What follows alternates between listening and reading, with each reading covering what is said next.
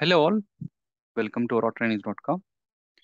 In this session, we'll try to understand what is logical query as well as what is physical query and what is the use of it and how do we find a physical query behind a logical query. Okay, so let's understand the architecture behind it so that we'll understand what is this presentation, what is logical, what is physical, and all this stuff.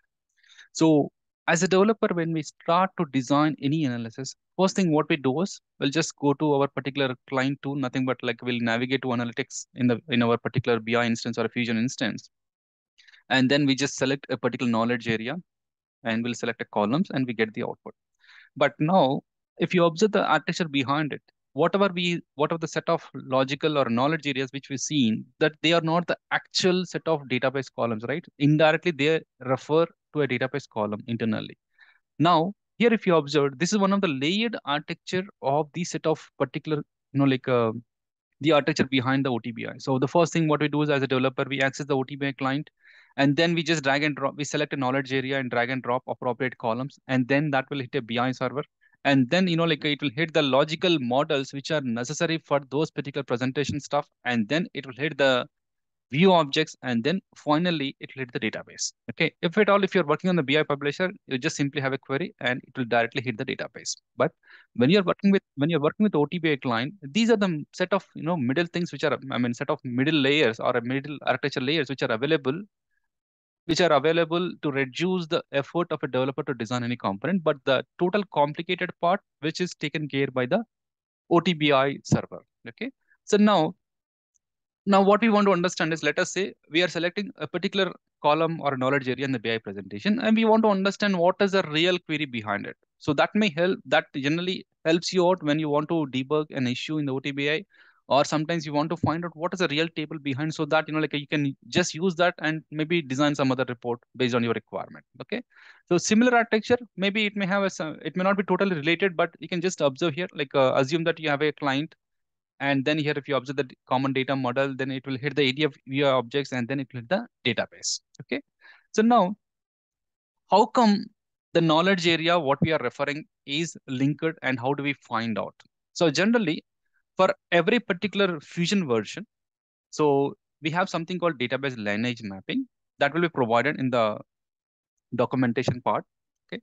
So now here, if you observe, like in one of the particular cloud communities documentation part, they clearly mention the subject area database lineage mapping for each particular version. Okay, so what we can do is we can just refer to this particular Excel sheet which they provide in this particular communities link, and then we can verify which knowledge area is belonging to which particular physical database column. Based on that, we can understand, okay, whether this can be used according to our requirement or do we require some other column to be considered. Okay, so now the next thing is how do we identify, right? So first thing what we do is we'll just try to navigate to the Fusion instance and consider one of the simple OTBI report which have OTBI analysis which I have designed, and then try to understand how do we find the physical query behind it. First of all, understand the what you call the logical query, and then we'll understand the physical query also. So now here, if you observe here, the knowledge area or subject area which I've selected is receivables customer real time. I just dragged a couple of columns. Okay, so maybe around 6 columns I have, and consider account number with this particular filter criteria. And when you click on result, we may get the result based on the condition what we mentioned or based on the data which is available in the instance. Now, what is the logical query behind it? As a developer, what we understand, or a business analyst, what we understand is we just selected a particular knowledge area and we just selected the columns and we are getting the output. Okay. Now, click on advanced tab. And here there are two things which are available. One is analysis XML, other one is SQL issued. Okay. So what are the columns which you have selected? It provides a particular SQL query. You just copy this one. Okay. Now here, if you observe, it has information about which knowledge area and what is the filter criteria. Okay. And also appropriate knowledge area folder database folder column, folder name dot appropriate column name and a column alias will be there. Now what you do is just copy this query. This may not be required. The first set variable is not required. Now copy let it be let the query be like this. Now what we do is navigate to the administration tab, administration link, click on user, click on administration. Now what are the query which we have seen? This is called logical query because By this we cannot understand what is the real physical table behind it. Okay, but we just want to find out the real physical table behind it. This is called logical query. Now what you do, we just clicked on the user, clicked on administration, and now click on issue SQL. Now just copy this query, paste here, and now make sure that you select the log level at least, like a 3 or 4. Okay, so based on the log level you may have extra information, and now just click on issue SQL. It generates a log. Okay, this is called native query log or NQ log, NQ query log they call it as. Click on view log. Okay, so it generates information like this, like with very complicated amount of log information. Just copy this one, we can easily understand by just experience. So for now just paste here. Now what we do is, like in our case, what we have considered the data of customer parties and customer account. So at least a partial information we are aware that it uses a table called headset parties or headset cast accounts, right? Just search with the name headset parties. Now we can observe here it is available in multiple places, but this is not the correct one. Just scroll again, scroll down.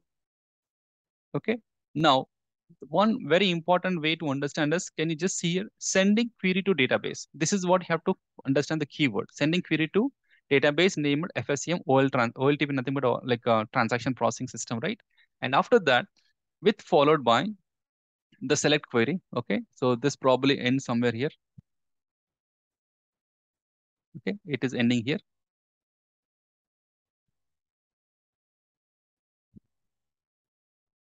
Let me copy. Yeah, this is the one. So I'll just copy this query into a new sheet. Consider it as SQL query so that we can highlight the columns easily. Okay. So now here, if you observe, based on the set of knowledge area and the columns which you have selected, it would have joined n number of internal joins, or I mean SQL equi joins, or maybe subquery joins. Based on the necessity, it will perform. Okay. So, but one thing we just want to understand is, what are the table, what are the joins it is considering. Okay. Initially, it seems very complicated, but you just, if you observe a couple of times, you can understand very easily. Okay, one simple example, just see. So now here, if you observe the from clause initially, customer account dot account name. So what is the customer accounts table? This is HZ cust accounts table. And now similarly, let us say observe party name somewhere. If you have party number, let's say this is a party number. From where it is coming? Customer party number is using a table alias called this one. Just search your table alias, and it is highlighting which one. This is highlighting this is alias of this particular subquery. And this subquery is coming from which one?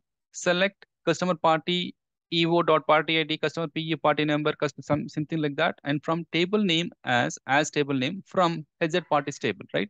So if you observe carefully, like it is having the information about headset parties, headset cust accounts, maybe some other tables also. Okay.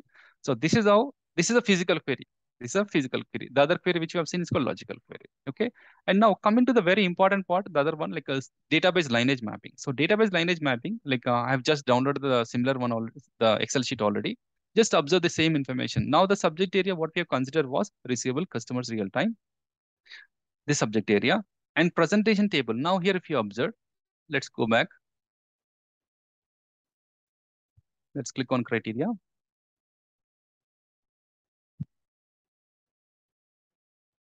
And here, if you observe, what is the folder, or what is the folder we have considered customer information? The customer information, we are getting two columns, registry ID as well as name. Okay, that's a presentation table, right? The customer information is selected. Let us say I want to select maybe registry ID or party name. You can just select that. Okay, or maybe party name. Some other column will be there anyways.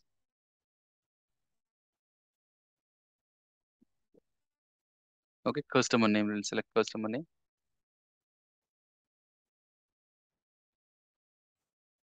Okay, so now let us say customer name is nothing but party name, right? So party name, if you observe, this is the Vivo of the Oracle ADF, Oracle Apps dot CDM Foundation parties public views. These are public views, nothing but PVO. And this is linked to the physical database called headset parties and party name. Okay. And here, if you observe, there are some, like if the same way, just observe the same thing. Customer information, customer name. And in the physical table, like this particular one was available, getting retrieved from all these particular database objects. Okay. Heads parties and party name. So this is the information which database Lineage provides. So this will also help out when we are dealing with a very complicated what you call OTBI query, or maybe a combination of BI and OTBI queries. This will help out a lot. Okay. So, and the same thing I have provided in the presentation, just how do we navigate and all those things. Okay. And if you want to find out the log information, and if you want to find out the database lineage information, you can just refer to these particular two links. Okay. So that's all about the information about logical SQL as well.